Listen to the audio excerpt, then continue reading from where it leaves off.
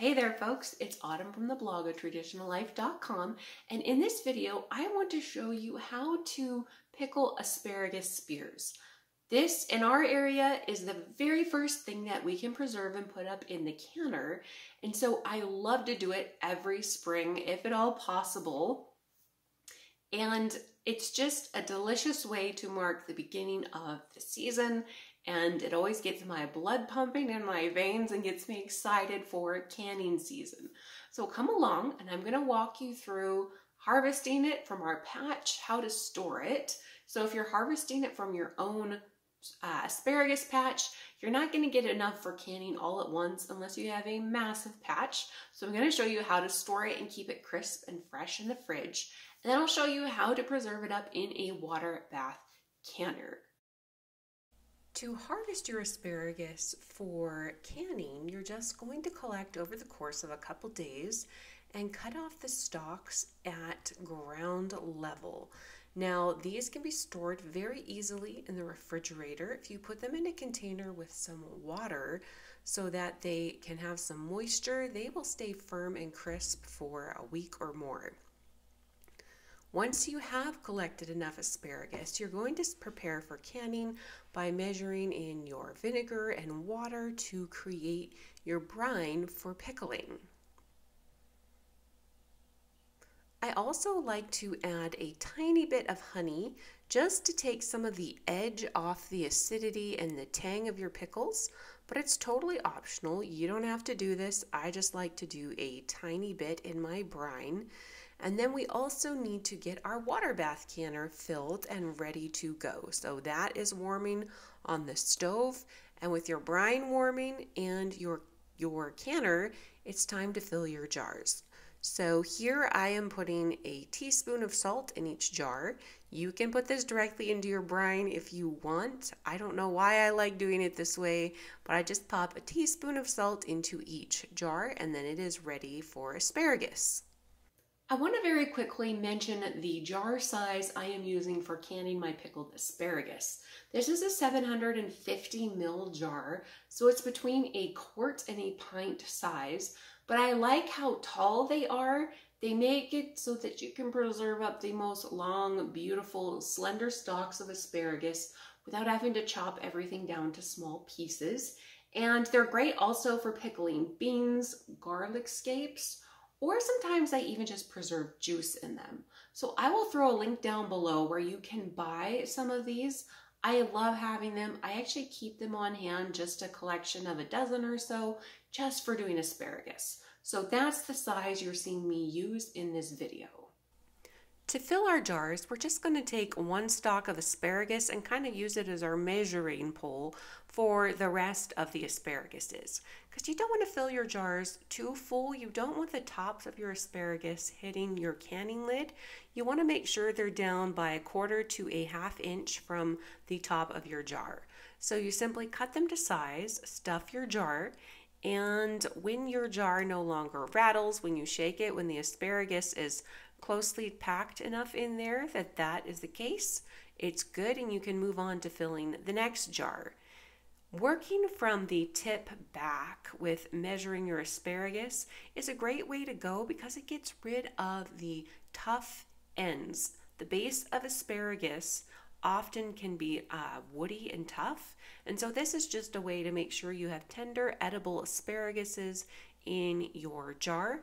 So you just keep stuffing and filling. This is the part that takes the longest, but once this is done, you are ready to go. Some people wonder, can we use those tough asparagus ends? You can absolutely go through, bend them, and where they naturally snap, that is where your tender and your tough parts meet. So yes, you can use them, but with these ones, we're going to be feeding them to livestock. The tough ends is a good way to go, great way to use it up, or you can even just throw them in your compost pile. Some people cook them down and make asparagus soup, cream of asparagus soup, which I can't advise you on because I've actually never done, but that is an option for those of you who are concerned about waste.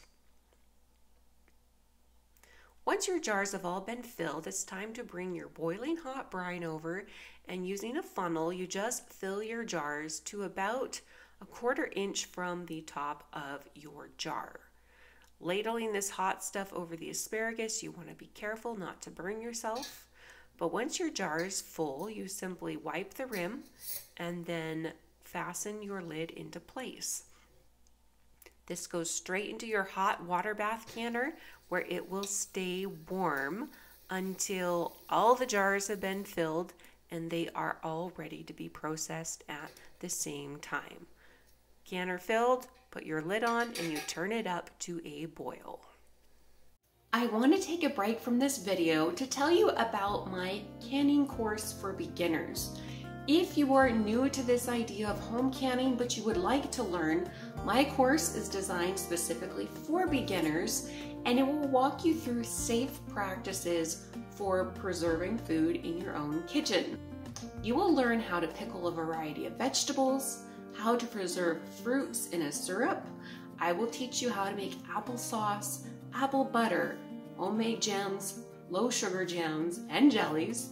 And I will also teach you how to preserve up tomato products, things like home canned salsa, tomatoes in a water, how to make tomato juice, tomato sauce. My course will get you started on preserving food to feed your family this year. There's a link down below. You can go check it out to buy the course and get started with home canning in your kitchen today. After your asparagus has been processed as per your altitude, which I will link to the recipe down below where you can get it over on the blog. For me, it's a little longer than a lot of people because I live at a higher altitude. But here we just pull the jars out and put them on a firm and sturdy rack that's not going to tip over when we put hot jars on it. And we will let them cool for at least 12 hours before we then go remove the bands and put them in storage.